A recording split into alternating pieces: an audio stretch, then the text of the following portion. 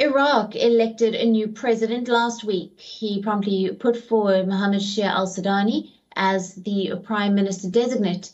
Who is Al Sudani? Will he be able to bring Iraq out of this political crisis? We take a closer look at Iraq's Prime Minister-elect.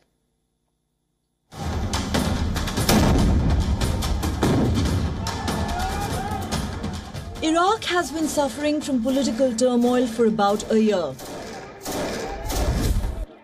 A government failed to form after the elections last October, but the deadlock may break this week.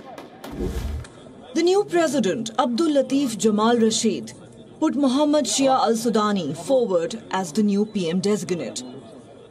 Al Sudani has till the middle of next month to finalize his cabinet, but reports say it could happen as soon as Saturday. I will do my best to form a strong government, adamant on the fulfillment of its goals, by nominating professional and honest personalities who are able to achieve their responsibilities.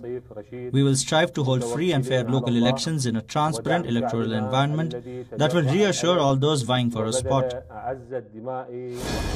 But who is Al Sudani? How did he become the Prime Minister-elect? What challenges does he face? We'll first talk about Al Sudani's background. His father was executed by Saddam Hussein's regime when he was about 10 years old. In his early 20s, he joined the 1991 Shia uprising to try and topple Hussein. After Hussein was deposed by the US in 2003, Al Sudani took up various positions in local and central governments. In 2004, he became the mayor of Amara city. In 2009, he became the governor of the Mason province. In 2010, he joined the cabinet of former Prime Minister Nouri al-Maliki. He served as Iraq's Human Rights Minister till 2014. He then served as Minister of Labour and Social Reforms from 2014 to 2018. During that time, he was part of Iraq's Islamic Dawa party. But he quit in 2020. This was after protests against the al-Maliki regime. Al Sudani is now the leader of the Euphrates Movement Party. It won 3 parliamentary seats in last year's elections. The party is part of the Coordination Framework, a group of iron-backed Shia parties. The Coordination Framework first proposed Al Sudani's name for the Prime Minister's post in July. His nomination had sparked protests in Baghdad. Baghdad's heavily fortified green zone was stormed by supporters of one of the biggest names in Iraq politics, Muqtada al-Sadr. Al-Sadr's party, the Sadr movement, had won the most seats in the 2021 elections. But they failed to ally with enough MPs to form the government. Al-Sadr withdrew his 73 MPs from parliament in June. He wanted fresh elections. But the Coordination Framework increased their numbers after Al-Sadr withdrew his MPs.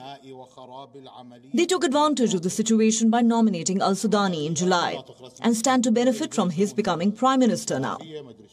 Al Sudani is viewed as a neutral candidate, but the Sadr movement has declared that they will not join his government. Some Sadr supporters hold posts in Iraq's government. Tension is expected between them and the new Al Sudani regime. Besides the political instability, Iraq faces other problems as well. $87 billion from oil exports are locked up in Iraq's central bank. Iraq's interim government did not have the authority to release a budget. The people expect the new government to use that money for Iraq's development. According to the UN, nearly 4 out of 10 young Iraqis are unemployed. About 1/3 of the country lives in poverty. Al Sudani has vowed to revitalize Iraq's industry, agriculture and private sector. He also said he would end corruption. But Iraq's citizens aren't sure if the new regime will be able to deliver. I consider the birth of this government a very difficult birth. But we hope, we can't but hope. We don't have anything but hope that hearts reconcile and that they learn the lesson from the protests. To be honest, we can say this is the last chance. West Asia Bureau, WION World is One.